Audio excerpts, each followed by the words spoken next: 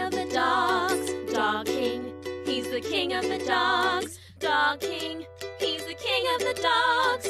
Dog King, he's the king of the dogs. His mother was a dog, his father was a king, so now he's Dog King, and he's king of the dogs. Dog King, his bite is worse than his bark.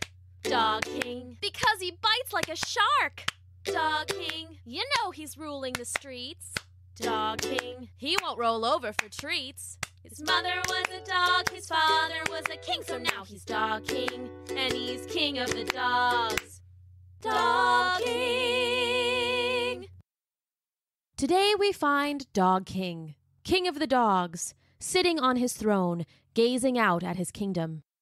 To be honest, it wasn't much of a kingdom.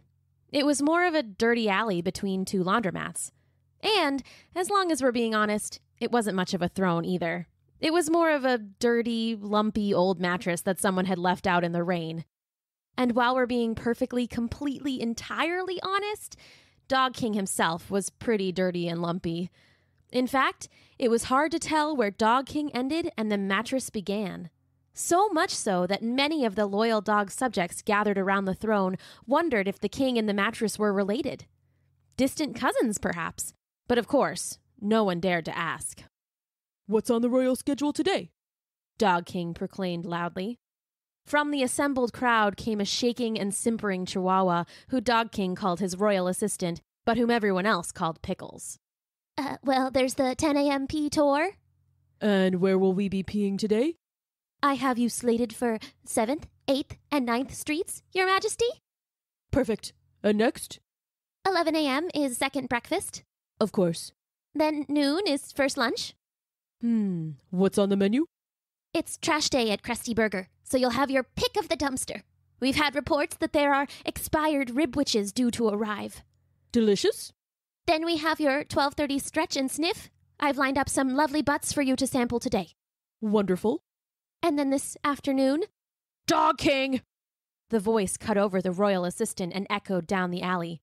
All the dogs in the alley turned to look. The ones with ears that could perk perked them. The ones with floppy ears just tilted their heads.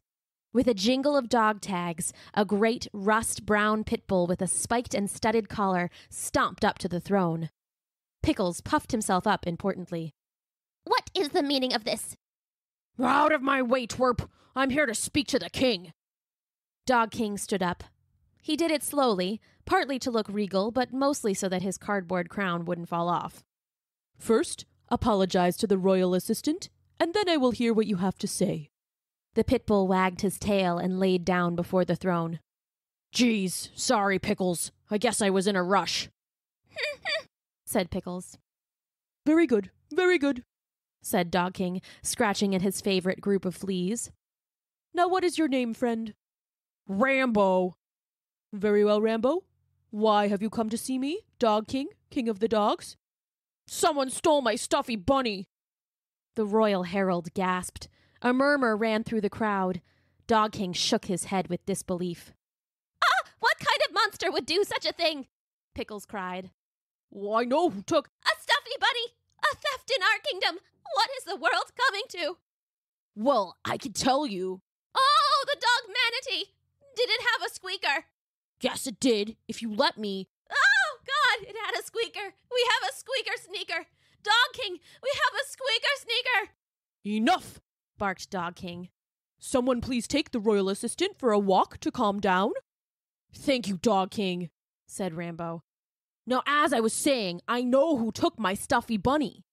"Tell me who did the deed, and justice shall be dispensed." "It was Rex." The crowd gasped. "Rex the Golden Doodle?" "No, the other Rex." The crowd gasped again. "Rex the Pomeranian?" "No, the other Rex." The crowd gasped a third time. "The boxer?" "Yes." Dog King drew himself up to his full height, careful not to lose his crown. "Guards?" A trio of German shepherds came forth and saluted crisply with big, shaggy paws. "Go find other Rex and bring him back to face the king's justice." The guards turned and marched out of the alley, pausing only to pee against a brick wall, chew an old boot, lick a strange puddle, and wrestle a bit in the grass. Dog King sighed. The dumpster behind the Krusty Burger would have to wait. Shortly after, the guards returned with a scruffy-looking boxer in their midst. As they neared, the crowd could see a stuffy bunny in his mouth, and they began to growl and bark. Bring forth the accused? The boxer was nudged forward, and he sat before the dirty mattress throne. And the accuser? Rambo came forward. Other Rex, you've been accused of stealing this dog Stuffy Bunny? Don't forget the squeaker! Shouted Pickles. Won't someone think of the squeaker? Right, of course. You've been accused of stealing this dog Stuffy Bunny with Squeaker. How do you plead? The boxer dropped the bunny before the throne and glared at Rambo. He's lying. This is my Stuffy Bunny. He's trying to steal it from me. Dog King looked from dog to dog while the crowd murmured anxiously. Rambo, is this true? Dog King, the Stuffy Bunny is mine, I swear. Dog King began to wag his tail with excitement. In that case, there's only one way to settle this. He paused for dramatic effect. Tug of war! The crowd began to bark and howl and wag with excitement. They all took up the chant. Tug of war! Tug of war! Tug of war! A space before the throne was cleared, and the Stuffy Bunny, with Squeaker, was set in the middle. On one side was Rambo. On the opposite side was other Rex. They glared at each other, hackles raised, and each grabbed a mouthful of the toy. The rules are simple. Each dog tugs his hardest, and whoever comes away with the Stuffy Bunny, with Squeaker, is the winner. The crowd panted eagerly, dozens of tails wagging in unison. The Dog King spun 3 times for comfort and then sat on his throne. Begin! Rambo and other Rex immediately dug in and began to pull with everything they had.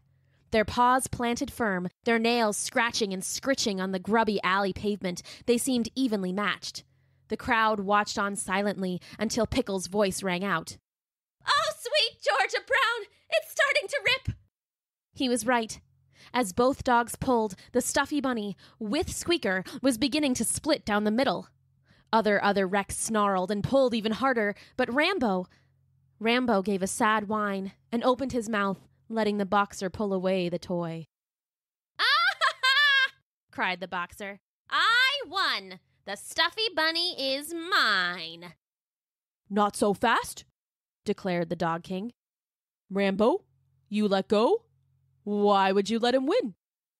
Rambo, his tail and ears tucked back, answered. Dog King, I just love my Stuffy Bunny so much. I couldn't bear to see it rip. I'd rather lose than see it torn in half. Just as I suspected. Guards, give the Stuffy Bunny to Rambo. What? Growled other Rex. I won the tug of war. You may have won the war, but you lost the other war. You were willing to tear the Stuffy Bunny to shreds, while Rambo was not. You see, only the Stuffy Bunny's true owner would rather lose it than see it destroyed. The guards delivered the Stuffy Bunny, with Squeaker, to Rambo, whose tail wagged so fast it nearly flew off. Other Rex, knowing he had been outsmarted by Dog King, king of the dogs, slunk away in defeat. Thus is the judgment of Dog King, cried Pickles. All hail Dog King, king of the dogs. The crowd of dogs cheered loudly, barking and howling and yipping and more. Very good, said Dog King. Now all this wisdom has got me hungry for first lunch. What do you say we go and hit that Ribwich dumpster? The crowd cheered again, and off they went, Dog King, as always, leading the way. The end. Dog King, he's the king of the dogs. Dog King, he's the king of the dogs. Dog King, he's the king of the dogs. Dog King, he's the king of the dogs. His mother was a dog, his father was a king, so now he's Dog King, and he's king of the dogs. Dog King, his bite is worse than his bark. Dog King, because he bites like a shark. Dog King, you know he's ruling the streets. Dog King. He won't roll over for treats. His mother was a dog, his father was a king, so now he's Dog King, and he's king of the dogs. Dog King.